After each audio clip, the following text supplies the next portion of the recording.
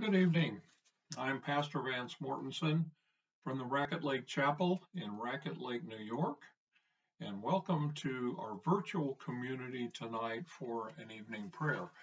Tonight, we will be using what is called the Laura Missal, which was an 8th century piece of writing in Ireland. And this missal has been modified a little bit for tonight, but in those days, it was used to come between a reading of scripture in a church service. That's the Laura Missal. If you want to look it up, it's Lorrha. Also tonight, we will be looking at Psalm 8, and we'll listen to commentary from a Mr. Foster, who has written a very nice book, or in fact, it was years ago that he wrote the book, but it's a very nice book with commentary about the Psalms. So again, thank you for joining me tonight. We're going to start with our litany, and after my invitatory sentences, please respond with me, Lord, have mercy. Let us all pray to the Lord with all our heart and mind. To the Lord who looks over earth and makes it tremble, let us pray, Lord, have mercy. For blessed peace and most tranquil times for us, for the Holy Church to extend from our borders to the end of the earth, let us pray, Lord, have mercy. For our pastors, our teachers, our servants, and all leaders in our church, let us pray, Lord, have mercy. For this place and the time and those who are participating with us tonight, for faithful leaders, for all who serve and defend our land, let us pray, Lord, have mercy. For those who dedicate themselves to the Lord's service, for the needy, for widows and orphans, let us pray, Lord, have mercy. For those who travel by land, sea, and air, for those striving to live lives of repentance, for those instructed in the Christian faith, let us pray, Lord, have mercy. We'll take a moment now and listen to Psalm 8.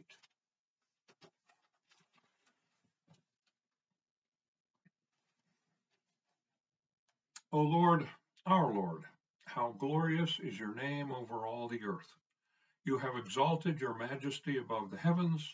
From the mouths of babes and sucklings you have given forth praise. Because of your adversaries, to silence the enemy and the vengeful foe. When I look at the heavens, the work of your fingers, the moon and the stars which you have made, I wonder, what is humankind that you are mindful of them? The Son of Man that you gave a thought to them. And yet you have made him a little lower than the angels, and you have crowned all of humankind with glory and honor.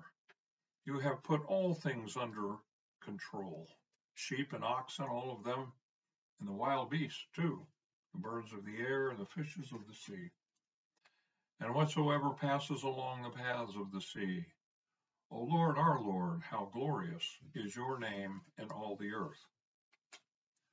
The psalm has sometimes been called a song of order or a song of orientation, in that this expresses the feeling that humans are a part of the universe, and it's acknowledged that they accept where they are. Let's listen to some of Mr. Foster's comments. Paradoxically, it is the thought of humans' insignificance in the world of God's creation that leads on to a striking declaration of humankind's real greatness.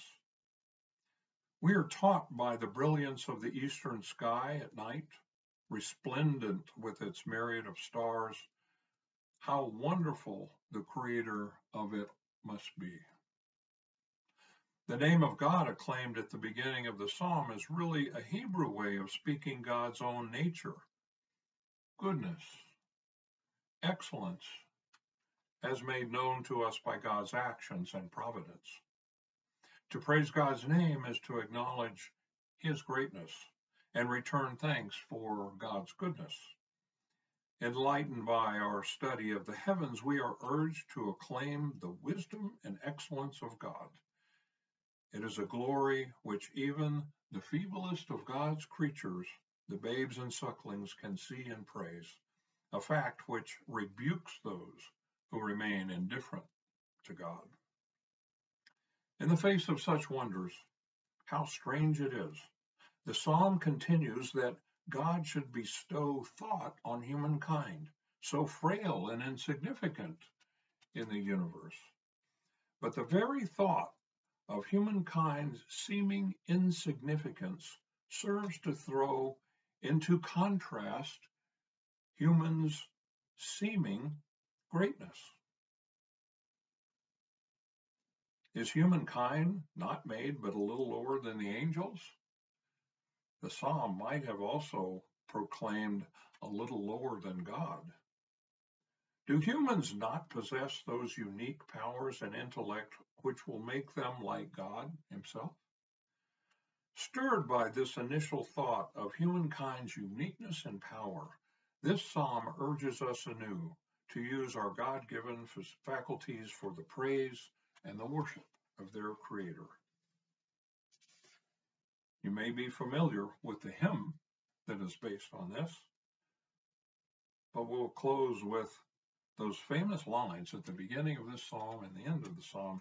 O Lord, our Lord, how glorious is your name over all the earth. May it be so. Amen.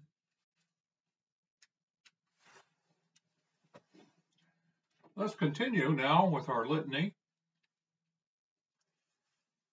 And if you would respond with me after the invitatory sentences with Lord, hear our prayer.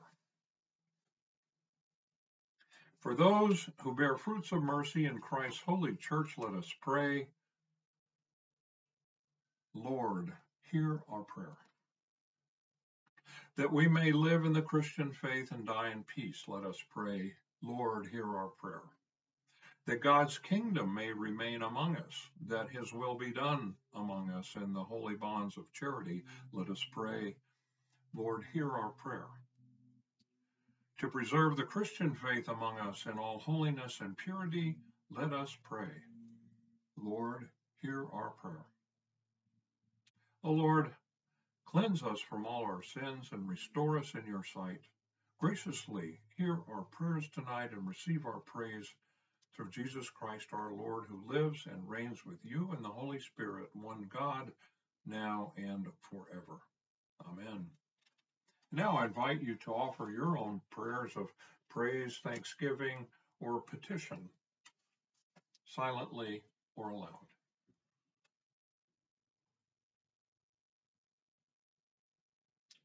We pray for the people involved in the war in the Ukraine. We pray for all of our friends and family members who are fighting cancer. We give praise to you, God, for the safety of the Craig family, who is now out of Russia.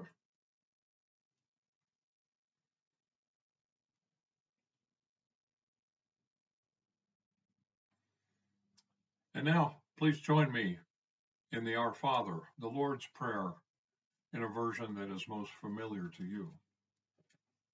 Let us pray. Our Father, who art in heaven, hallowed be thy name.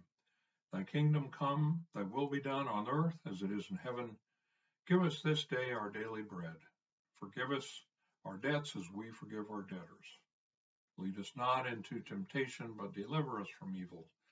For yours is the kingdom now and forever. Amen.